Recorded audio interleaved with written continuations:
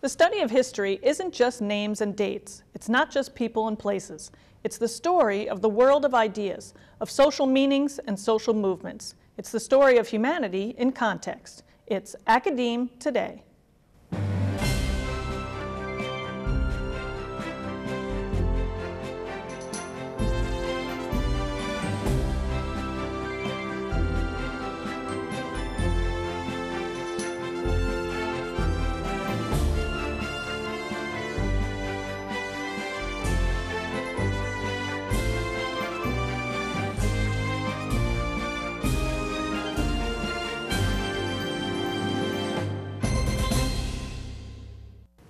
Hello and welcome back for another episode of Academe Today. I'm your host, Jamie Liddy.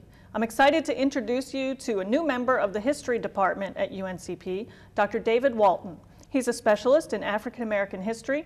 He's fresh from completing a dual PhD at Michigan State University, and his recent research has been on transnational Black consciousness in the 1960s and 70s. Welcome to the TV studio, Dr. Walton, and welcome to UNCP. Thank you very, very much. It's my pleasure. Now, I know it's a little late to be welcoming you. You've been here for a few months. How do you find it? How do you find our students? Oh, well, I love this university thus far. It's small, intimate. The community is small. Students seem eager to learn, at least the classes I've taught thus far. So I'm very pleased and I'm enjoying myself. Great. I'm glad. Now, I'm guessing you're originally from Michigan because all three of your degrees are from state schools in Michigan. Is that right? Yes, I'm from Romulus, Michigan, which is about 20 miles west of Detroit, Michigan. Okay. And your undergrad was from Eastern Michigan University, is that right? Yes, ma'am. And what was that in? I received a bachelor's degree in African American Studies. Okay. Well, then you pursued that through all three of your degrees. Your master's degree was in world history, but with a certificate in African American history, yes? Yes, ma'am. Okay. And then the doctorate, tell me about that. That is a dual degree. It is. One was in history, which I focused on African American history, and the other was in what they call African American and African Studies, in which I focused on African Studies for that portion of the dual degree. So it was challenging, more coursework, a little longer dissertation, but it was certainly worth it. Great. Now, what led you to specialize in this field? Oh, that's a great question. Much of it was personal interest, growing up, things I would naturally inclined to be interested in, things that I would talk to my friends about, but they didn't want to talk about them, but they would just to placate me, to be honest. So when deciding, when I went to undergrad, I didn't know what I wanted to major in, and I took Intro to African American Studies first semester my freshman year, and just fell in love with the discipline. And as most of us know, you only need 33 credits for a major. Well, one day I looked up and I had 67 credits in African American Studies, and my mom said it was time to graduate, so that made the logical choice as my major. And then a brief time of teaching elementary school and then serving in the military. When I got out of the military, I really didn't know what to do. So I reflected back on things that interested me, what I could see doing for a living that didn't feel like work as much. And I thought about going back to school and making the move to become at least a community college instructor. So I returned to EMU to pursue a master's degree in world history with a graduate certificate in African American Studies. And you got the PhD bug while you were there? I did, and part of it was they have two tracks in the master's program in history at EMU. One is for K through 12 teachers who just need to maintain their certification. Then they have another track for those who intend to go on to pursue a PhD.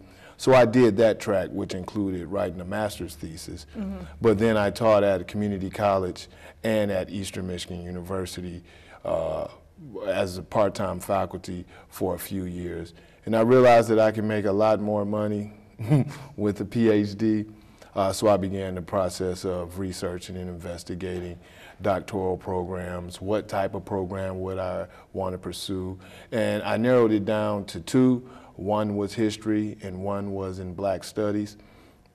And when I began researching programs based upon that narrow search, I realized that Michigan State University had PhD programs in both, as well as my interest in Africa, and they are now #1, but they're always top 3 in PhDs in African history. So that made Michigan State that much more appealing and attractive. And then they had revamped their history department and strengthened it with a lot of scholars of the African American experience. And then you had great African American scholars who had walked those halls in the past, like Dr. Darlene Clark Hine, who is now back at Michigan State University, as well as Dr. Pero Dagbovi, who was my dissertation chair, and he is the foremost scholar on Dr. Carter G. Woodson, as well as Booker T. Washington. So that attracted me as well. In your experience, are there more standalone departments these days in higher ed in terms of African and African American studies, or would they be increasing the number of perhaps majors being offered and not standalone? What do you see as you go to your conferences or talk to your colleagues? Great question. Now, on the graduate level, I'm seeing a lot of programs that offer master's and PhD degrees, but they do not have a department. For example, at Michigan State University, African American and African Studies, it's a program and not a department. And what I'm seeing across the country at other institutions are the creation of undergraduate minors, which operate as a program in a department of the so-called traditional disciplines. And I'm seeing that happen either in English and literature departments, in sociology departments, or in history departments. And part of the reason being is those disciplines are for many ways, the backbone and pioneers of African American studies, of black studies, if you may. But there are a lot of departments that have sprung up offering bachelor degrees at four-year schools across the country. So it's a mix, and much of the time it depends on the institution, it depends on the resources, and from my perspective, to be quite honest, it depends on the commitment the institution has to the discipline beyond providing a space for a minor or a specialization. Right, it's funding faculty lines, Yes. it's can we integrate it into the general education curriculum and all those things. Exactly. So Eastern Michigan University, they started as a department granting bachelor's degrees, and then they expanded to a graduate certificate, and now they're in the process of expanding to offer a master's degree. And then to juxtapose that, as I said, to Michigan State, where you can get a minor or a undergraduate specialization, but you cannot receive a bachelor's degree. But you can obtain a master's degree or a PhD, and that's a program.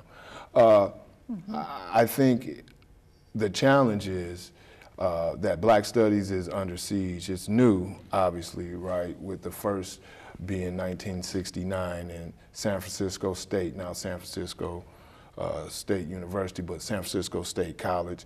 And then across the nation, Black Studies entered academia in two ways, well, really three: student protests, and the third way is militant, violent action, taking over of buildings. Some people were armed, to be quite honest with you.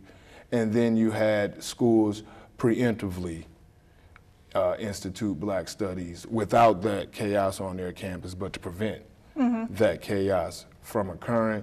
And the nature of how it was introduced at many of those schools determines the nature it operates at that institution, the type of support or lack thereof that Black Studies receive at the institution. But immediately upon its entree into the academic scene, you had pushback, and we continue to have that pushback in many places in regards to Black Studies. A lot of people misinterpret Black Studies. They feel that it's some type of political or militant training camp, for lack of a better way to put it, but it truly isn't. And it's an academic study of the Black experience from the perspective of African Americans and African diasporans, using the African-centered and or Afrocentric paradigm and methodologies. But that can upset and alarm some people, particularly in different parts of the country. In the Black Studies class, you will get a totally different narrative on the creation and erection of Confederate memorials and monuments, for example, than you may get in another discipline or another curriculum. And for some people, it will alarm them, but it's from the center of African descendants. And we have a particular historical and cultural view of those, for example, the Confederate monuments, then that is distinct from maybe the larger majority population in the mainstream culture of America.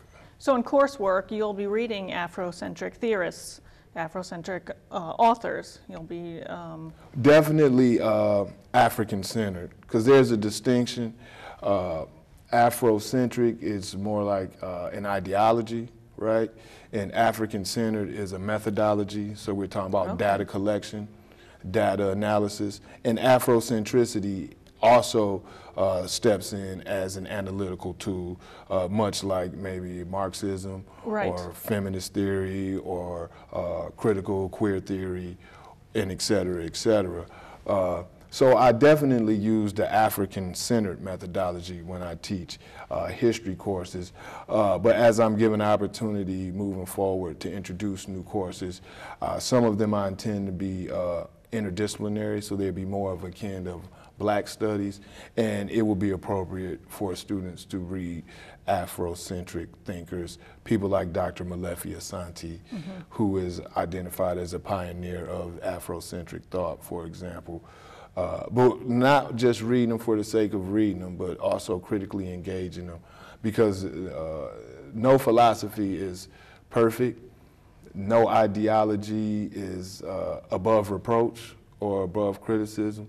So there are some things that need, that can be discussed and deconstructed and reconstructed. Right. Engage the literature. Yes, ma'am. Yes, ma'am. Something that is very difficult to do nowadays, because it seems the culture in America has moved away from critical thinking and just acceptance of what we are told. And we now are in an environment where people prefer to live in an echo chamber. They only watch news outlets that provide information that they already agree with, as opposed to being challenged on the left and right, and et cetera, et cetera. So the challenge I'm finding as a junior scholar and a novice teacher, college professor, educator, although I've been doing it a while, but I am still a novice, is helping students, dragging them kicking and screaming to the promised land of critical thinking. Good, great. Yes.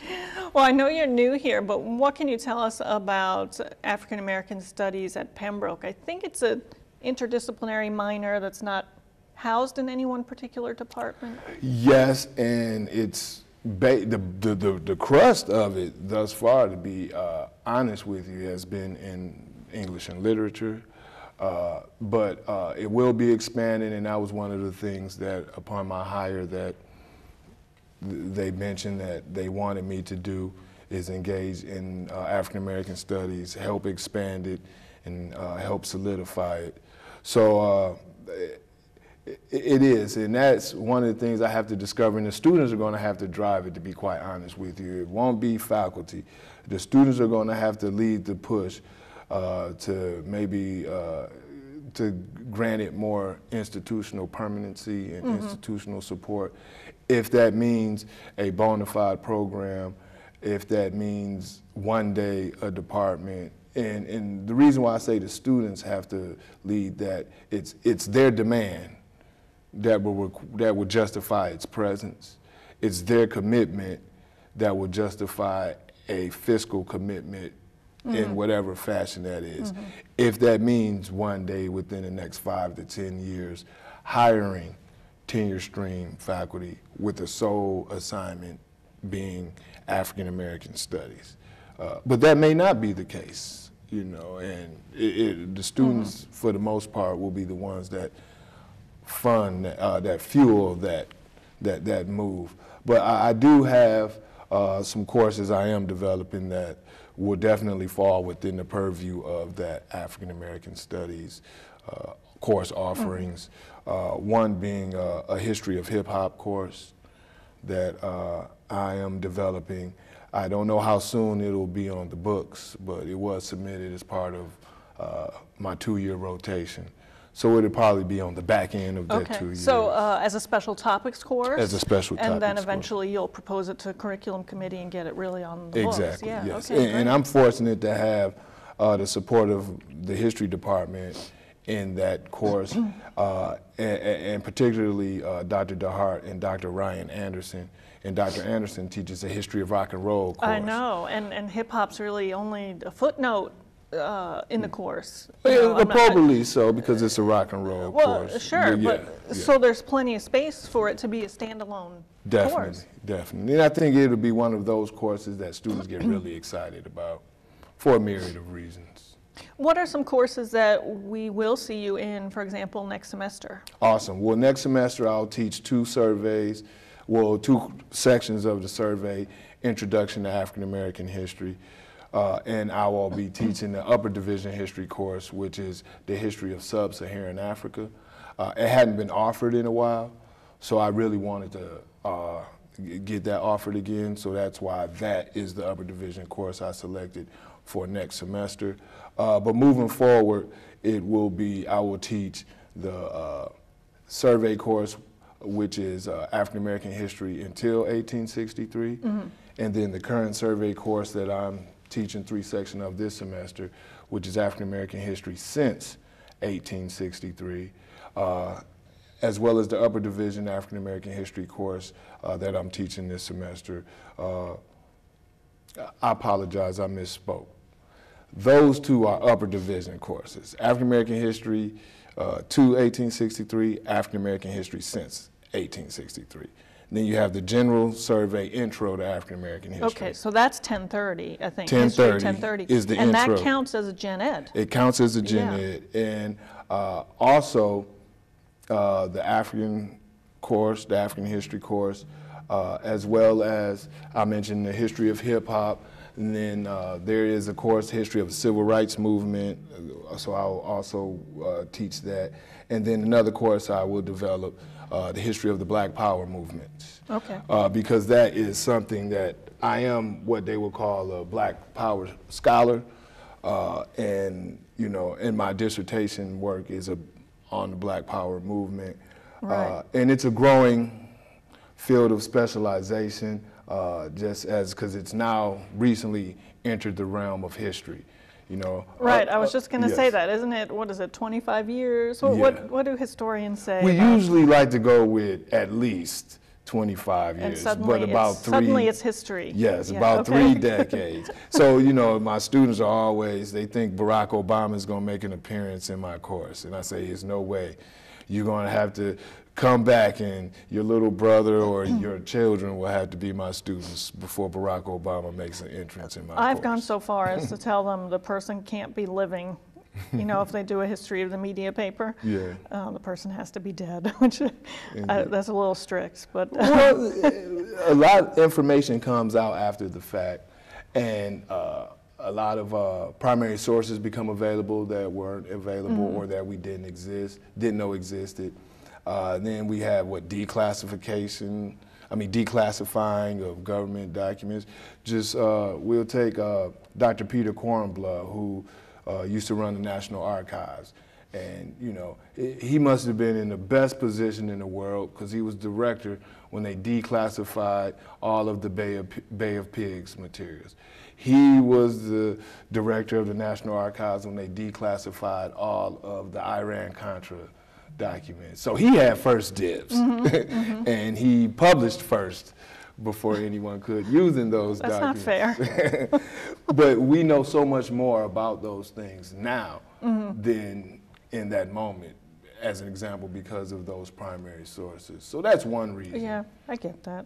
Well, let's talk about your dissertation. Like any good dissertation, it's got a long title that is descriptive of its parameters, right? Of what does it do? Your dissertation is called Unapologetically Black: Parallel Institutions and Transnational Consciousness in the United States and South Africa, 1966 to 1982. And I know it involves at least 6 case studies. And I should mention, those are my formative years, actually. I was born in 1966, and I graduated high school in 84. But tell us about the significance of this time period for your comparison of American and South African ideas. Well, based upon how I frame the temporal parameters and establish the lifespan of Black Power movement in the U.S. as well as the Black consciousness movement in South Africa, they parallel one another, and that's 1966. And that would be beginning with the experiences of Fannie Lou Hamer and Stokely Carmichael and the residents of Lowndes County, Alabama, with the Lowndes County Freedom Organization. And they started the political party called the Black Panther Party, which honestly, Alabama law at the time required you to use a mascot on the ballot for your party. Oh, for literacy purposes? Perhaps so, yes. So the Democrats, the Southern Democrats, they used a chicken, a rooster. So Stokely Carmichael and the residents of Lowndes County, the Black residents, they chose to use a Black Panther based upon a folk tale that Stokely Carmichael and Fannie Lou Hamer had been told when they were working in the prior years in Mississippi trying to organize Black voters. And that was that in the bayous in Mississippi, that there was a Black Panther, and the Black Panther will only eat racist white people. So that was folklore, clearly, right? Because how would the Panther know the difference between? I did not know the origins of the Black Panther Party was in the South. You know, I assumed well, it was they're two separate organizations, and that's where the confusion. And Stokely Carmichael ended up joining the Black Panther Party for Self-Defense, which was out of the Bay Area, Oakland, California, which was founded in 1966. But it was that experience was the first time that Black Power was put in action as we understand it, as opposed to just being theorized. And across the ocean in South Africa, there was a bishop, Archbishop Shelby, had called a meeting, and in that meeting, it was the beginning and laid the groundwork for the Black consciousness movement. And that too happened in 1966. And I'm thinking Steve Biko was in college in 1966? Actually, he was a lot younger than that. Oh, okay. Yeah. And he gets all the credit, kind of like, in many ways, Stokely Carmichael, or maybe even Huey Newton and Bobby Seale. They get all the credit with Black Power. But to be honest with you, it was people before them. So Fannie Lou Hamer should get the credit for the creation of Black Power. And Shelby, Archbishop Shelby in South Africa. Steve Biko would come along as a student, a medical student, sometime later. But it wasn't that long later. He, I believe, if I recall right, he entered medical school, I believe, the following year. Okay. Because in 1969 is when he created his organization, SASO, that was a Black student organization, which was the thrust of the mass Black consciousness movement. So I start there so I can at least establish the political economy in the context of how these movements came to be, and it also helps to establish the similarities and differences in the political economy in each republic, as well as in the global political economy of what produced this Black identity politics in this fashion. And so to see, after establishing that, after establishing a common canon that Black South Africans who were Black consciousness adherents and Black Americans who were Black Power adherents, where they drew from. So they drew from the same Black thinkers and Black ideologies that go back to the turn of the 20th century. The West Indian Black radicals that made Harlem so radical during the New Negro era, which some people call the Harlem Renaissance. And those West Indians and their relatives also going in the British Empire, because they came from the British Empire, going to places like South Africa. And then the countercurrent of that, which would be the more elitist black leadership of W.E.B. Du Bois and those, but then you had that in South Africa, and they came to the U.S. and were taught by people like W.E.B. Du Bois at Fisk, and when he was a faculty member at Fisk. People like Dubé, who was the first, John Dubé, who was the first president of the ANC and the founding president. His brother, for example, was W.E.B. Du Bois' student at Fisk. And Sol Plaatje, they call him the South African W.E.B. Du Bois. But he was heavily influenced by Du Bois, read a lot of Du Bois, exchanged letters with Du Bois. So we see this overlap, and then the ideas of people like Malcolm X, people like Frantz Fanon, and people like Kwame Nkrumah, and all these, and this cross-pollination of these ideas and how they interpreted them differently based upon their political economy. Now they're telling me we just have a couple of minutes left, but you know, I'm interested in what would be a key conclusion from your findings. You know, would you say that you know, black was an important rhetorical strategy that could unite otherwise disparate identities, or? Yes, in fact, black is a political identity, right? African American in the context of the U.S. is an ethnicity, and our nationality is American ethnicity, African American. Black is a political identity, and it was the same thing in South Africa. They adopted black as a political identity. So it was broad, so it meant all non-white oppressed peoples. So in the case in South Africa, Indians could be classified as black. In the case in the USA, that, you know, indigenous Americans and Latinos, they could be classified as black for in case of a political identity. And we saw these things happening.